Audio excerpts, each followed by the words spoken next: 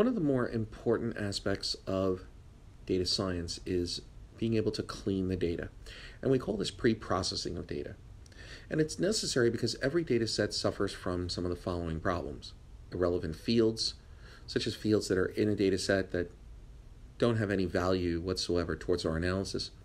Redundancy, you might have a column that talks about web revenue and another column that talks about online revenue, and they're in essence the same or very close to it. And so there may be some issues if you use both of those fields. The other one is missing values. So this is more common where you'll have a significant number of observations that will be missing certain columns of data. When I say significant, it could be a few percentage points, it wouldn't be the whole data set, but in some cases, some fields are really poorly filled in. And the fourth one is outliers, where you'll actually have a data point for an observation, but it seems to be either way out of bounds or a complete error. So this whole process is known as prepping or data prep, and it can take to 30%, sometimes even more, 40% of an entire project. But it is the most critical stage because if this step is incorrectly done, the problems will cascade through the entire project. Much of the pre-processing work should be done in a database and should be stored in tables or files for later use and automation. Normally, data in a company is stored in a database already. And what data analysts and data scientists will do is they will create a number of subtables to make it easier for ongoing analysis, especially since much of the data is aggregated at different levels. And it can sometimes take hours to create new subsets. So we learn to create subsets upon subsets upon subsets.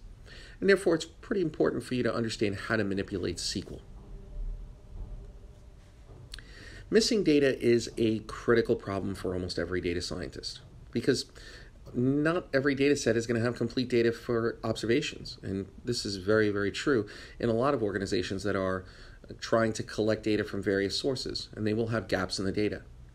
So therefore, analysts must have a means to handle these records. Techniques for handling missing data include removing the observation completely. So if we're missing one of the columns of a particular observation, we might remove the whole observation. Now, you only want to do this if the number of missing data points really doesn't exceed 2% or 3%. If it starts getting into the 5% range, you may want to keep those observations and do something with the missing values within the observation. You can ignore only the missing information. So, for example, if you're doing an analysis and you don't necessarily need that column, I can keep the observation, but I'm removing the column from any analysis. We can replace the missing values with a given constant. So if we know that we're going to choose, say, a minimum or a maximum, we say we want a worst case scenario as a 0 and a maximum value of 100 for another type of analysis, we can impute the information in a particular item there. We can also replace the missing value with the expected value for the column or mean. So in other words, if we know that the column is going to have some missing data, we can make a decision that says we will choose the mean or the median, a halfway point, and impute values for the missing observations for that column. We can also replace the missing value with a random number for the analyzed distribution of the column. If we know that a particular column follows a normal distribution, let's say with a mean of 88, for example, a grade, with a standard deviation of 7 or 8, we could actually create a random number and plug it in there so that it fills in the gaps. And there are some advantages and disadvantages to doing this. And we can replace the values from imputed values based on characteristics of the observation. So in other words, if we know that the record missing is for a female, we might be able to choose a value associated with females as opposed to males. So there's many different ways that we can impute missing data in our data set. One of the more common problems that will occur in data is misclassification or just typing errors in some cases.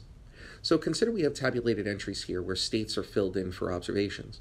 And on the right, we see this table here that says NY 197, New York 1, NJ 201, New Jersey 2, CT 134, MA 112, and MS 1.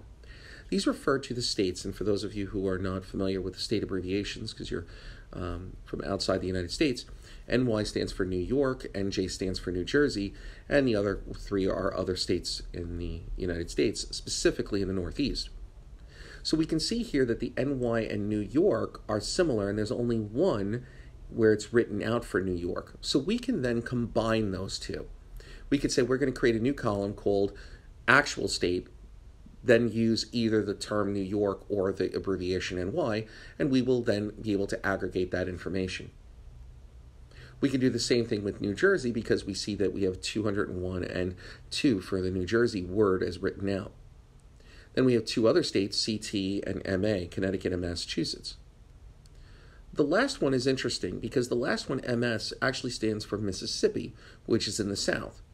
What a data analyst might want to do is look at this data set particularly and say, well, all of my values seem to be related to states in the Northeast and Mid-Atlantic. Therefore, that MS is probably mistyped. And if you look at the keyboard, the S is close to the A, so it may have been a typo or typographical error. And so we might then decide, looking at that observation, that that MS really probably is erroneous and should be MA. Outlier detection is also important, and there are a couple ways that we can do this. We can do this graphically, which is fairly easy because in many cases our graphs will automatically provide what outliers are. And what they do is they use the statistical method known as Tukey fences to determine what are outliers within a particular category. And what it does is it uses the interquartile range and will pick a number, an interfence which is 1.5 times the interquartile range, or 3 times the interquartile range. So it would have to be 3 times outside of the IQR or 1.5 times outside the IQR. Now these are okay. However, in some cases, that may not work so well. And we'll give you an example here. So let's assume that you have a person who has a temperature of 102 degrees. And that's one of your observations. But all the rest of the observations are 98.6, 98.7, 98.5, and we have our mean of 98.6. But our standard deviation is only, let's say, 0.2 or 0.4. Well, if you were to compute the interquartile range for that, you'd find that 102 degrees is outside of the norm and is an outlier. The analyst has to make a determination as to whether or not that particular observation is truly an outlier. 102 degrees is a reasonable temperature to have. Obviously, someone is sick. However, if it was 112, that might be a different story, and that might be a typographical error or some other sensor error. So it's important to not just utilize one method, but to observe the data as well.